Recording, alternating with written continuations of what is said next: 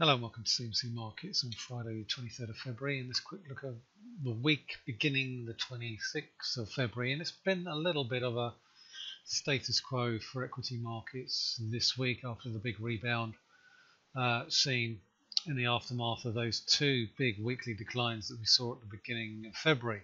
I think the big question at the moment is where do we go from here, because ultimately while US yields have gone a little bit higher, the 10-year has been as high as 2.95%, but more interestingly is that we've actually come off quite considerably from the highs that we saw in the early part of the week, and as a result equity markets have stabilized and appear to be holding below some key resistance levels on the daily chart in the aftermath of the rebound seen in the middle of the month.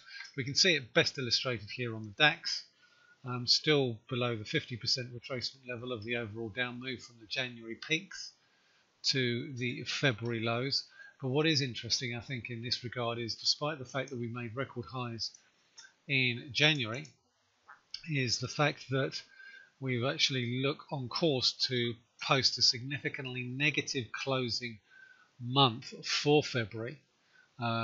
We still have a number of days to go, so there's plenty of time for that particular scenario to not play out, but ultimately the declines that we've seen have been much more prominent and prevalent in European markets than they have in US markets. And I think the big question at the moment is where we go to next. Now, the fact that we've backed off to 3% for US yields does appear to suggest that ultimately, despite the fairly hawkish Fed minutes that we saw this week, that expectations around what rates might do this year are still very much tiered towards 2 to 3 rate rises so far this year, as opposed to the expectation of 4. Because I think if there was an expectation of 4 rate rises, we would see a much more concerted push towards that 3% level.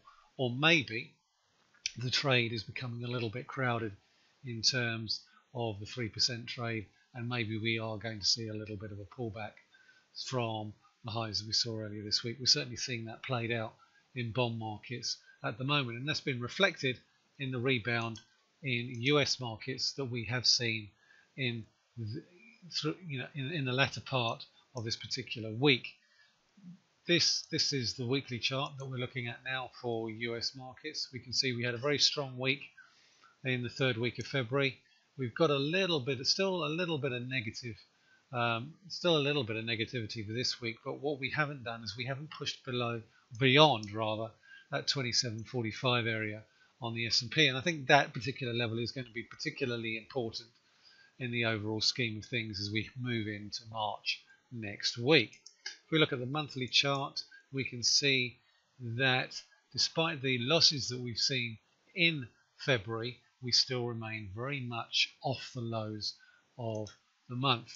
And we have also seen a nice little rebound in the US dollar index from the levels that we saw at the end of last week. But we're still within that trading range that we were talking about this time last week. We did make a marginal new low on the dollar index. If we look at it on a year-to-date basis, this is potentially a bullish reversal. But ultimately, I'm not going to get overly bullish on the US dollar until such times as we've taken out this series of peaks through here. Now we can draw that on this particular chart here by a horizontal line all the way through that level there. It's around about 91, give or take the odd pip or two, but could be the makings of a potential double bottom on the dollar index, but we won't know that until such times as we're able to take out that 91 level. Now that also throws open an interesting development on euro-dollar.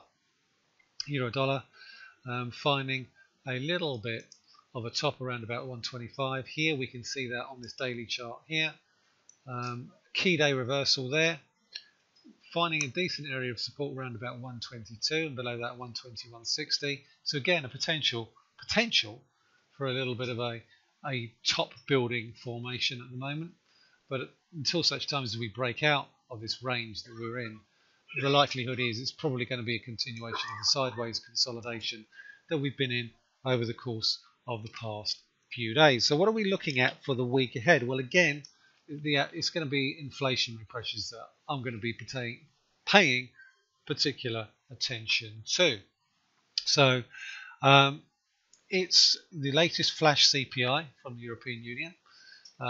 This week we saw the January prices confirmed at 1.3% on the headline and 1% on the core.